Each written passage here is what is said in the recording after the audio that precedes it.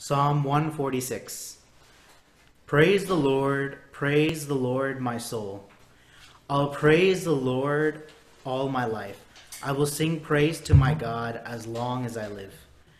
Do not put trust in princes, in human beings who cannot save. When their spirit departs, they return to the ground. On that very day, their plans come to nothing. Blessed are those whose help is the God of Jacob, whose hope is in the Lord their God. He is the maker of heaven and earth, the sea and everything in them. He remains faithful forever. He upholds the cause of the oppressed and gives food to the hungry. The Lord set prisoners free. The Lord gives sight to the blind. The Lord lifts up those who are bowed down and loves the righteous. The Lord watches over the foreigners and sustains the fatherless and the widow, but he frustrates the ways of the wicked. The Lord reigns forever. Your God, O Zion, for all generations, praise the Lord. Amen. So, my goal in reading the psalm today is only to elaborate the words that this psalm is already there. And Psalms 146, as we just read, it's pretty easy to follow along. So I believe the word from Scripture itself has the power to speak to you and speak to you individually. But what I'm going to do is read the psalm aloud and just encourage the church with a few thoughts. The psalmist starts with praise, praise, praise, and more praise. As you can tell, this psalm is a psalm of praise. And if there's anything that you can get away from anything I said, is that in this psalm that I'm about to read, is that praise is important for your walk with Christ. That praise is important with your walk with Christ. So verse 1 and verse 2 says, praise the Lord, my soul. I'll praise the Lord all my life.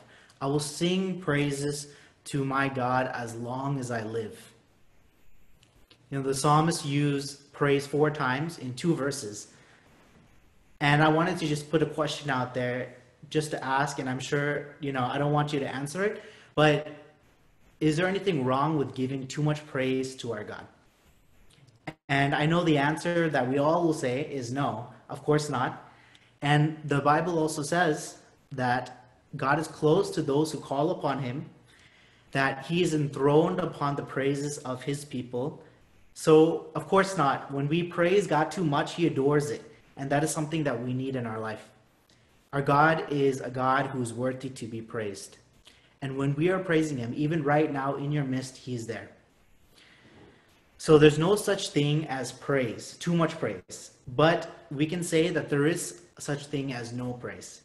And that is something that if we're not praising God, in other words, drawing closer to him, then he won't be near to you. And that's going to be talked later in the psalm. Something we can understand from the first 2 lines is that praise or drawing to him is an individual act. It comes from within us. And we can see that in the psalm. The psalmist is clearly expressing joy and worshiping God for his goodness. And I think that's a great reminder that our God is good. And we can look back at his goodness and recognize from the past that he is good, from the present right now, this week, he's been good. And then he also has a plan that is good for us in the future. And that's just something that when I was really meditating on this psalm, I recognized that when it says, my soul, I'll praise the Lord, my soul, that, whatever we are praising is an experience that we have with God. And that praise is coming from within us. The call of the psalmist is to encourage us individually to give praise to God. My soul, I will praise, I will sing praise. That's what it says in verse 1 and 2. Now, the second question that I just want to bring up is, if we're not turning to God, if we're not praising God, then who are we praising? And what I mean by this is that when we are in need, when we're in a time of crisis, when there's some stressful situation in our life, who are we turning to? And I'm not perfect in any way, and this message is for me. But here's an example from my current situation as a medical school student. You know, our school and many schools, they'll put pressure on students to perform, to know how to respond to clinical scenarios, to be able to prepare for exams at a quick pace. And the reason why they do this is they're trying to put some difficulty or some stress in your life so you can handle more later. And at this stressful situation, many people, even Christians, they turn to many different things. Some people turn to the psychiatrist. Some people turn to maybe a relationship. Some people turn to partying and drugs.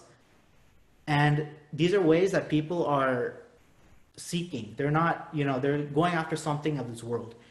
Even yesterday, the pastor who was speaking said that when the stock market crashed because of the coronavirus, many people who store their things in this world, they lost everything. The stock market crashed, and suddenly the next strategy is, how can I regain that wealth? How can I make the strategy to, continue on? As Christians, we know that God is the provider and that God is ultimate over everything. The knowledge is there. But the question is when there's a time of crisis, who are we turning to? If we're not turning to God, who are we turning to? Let's look at verse 3 and 4. Do not put your trust in princes and human beings who cannot save. When their spirit departs, they return to the ground, and on the very day their plans to nothing. So here we come to the reality that when we turn to things of this world, it's very short-lived. The psalmist has that experience. He's also telling us that whatever we're turning to in this world is only for a short time. The strategies that we learn from this world is only for a short time. So when the spirit departs, they return to the ground and the plants to nothing.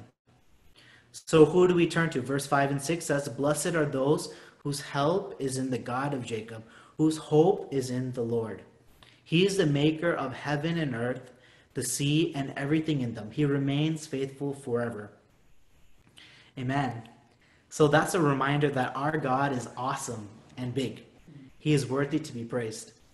Our help and our hope is in the Lord, the maker of heaven, earth, the sea, and everything in it. That's what the psalm said. So remember I told you earlier that we're going to come back to a place where we talk about what is wrong when we don't praise God. And the reason is this, that our God, as we're going to read through the psalm, is a big God. And everything in this world is praising him. So the heaven, the earth, seas, and everything in it is praising him. So if you don't praise him, if you don't feel like praising him because you had a bad day or whatever situation, he doesn't need your praise to be God. Our God is a big God. I just said that. He doesn't need your praise to be God. He is God. And he is not dependent on us. I'm hoping that makes sense. Another example I was thinking of to just portray it in a more simpler way is that we have a father. And if I don't have a relationship with my father, it doesn't make him not my father. He is my father. Without him, I won't be here. He is my father. But what I'm missing out is that relationship and the benefits of that relationship. If we don't praise God, still the creation will praise God. And it says that in the Bible. It says that even the rocks will praise God. The skies proclaim of his handiwork. So the second point is he is faithful forever. So this last 5 verses, I'm just going to quickly go through them. And it's going to talk about the awesomeness of God. And out of these 5 verses, there might be like around 10 things that you can take from it. And you can take 1 or 2 and just reflect on how God has been good to your life. That verse 6 says, he is the maker of heaven and earth, the seas and everything in it. So we just talked about this, that everything is his creation and you are his creation. He remains faithful forever. The Lord keeps his promises. Verse 7, he upholds the cause of the oppressed and gives food to the hungry. Our God is a God of justice. So if there's any injustice in the world, our God is the one who's going to deal with it. The Lord sets the prisoners free. Amen. So we know the verse, who the Son sets free is free indeed. Amen. So we sing that all the time. And if you have a burden that's holding you down, any chain that's preventing you from praising God, then all we have to do is enter his presence, and those chains will be broken. The Lord gives sight to the blind. Verse 8 says, the Lord gives sight to the blind.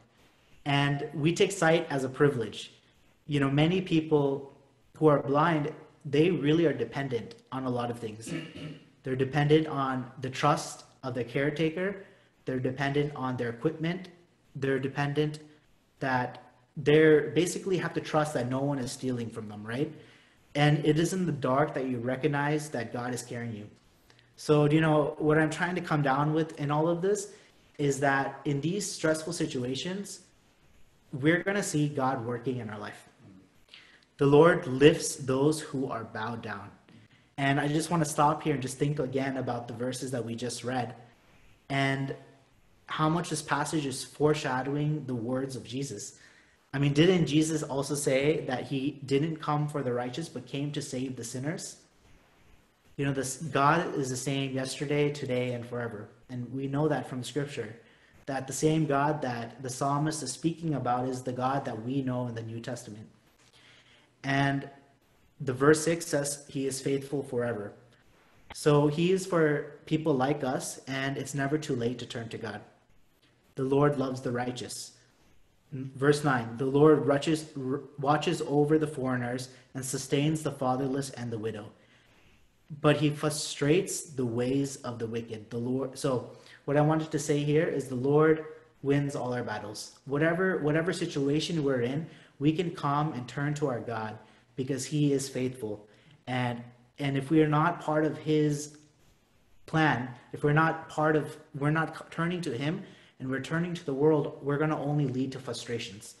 But the ways of the Lord are right. The Lord reigns forever. So verse 10, the Lord reigns forever, your God, O Zion, for generations. Praise the Lord.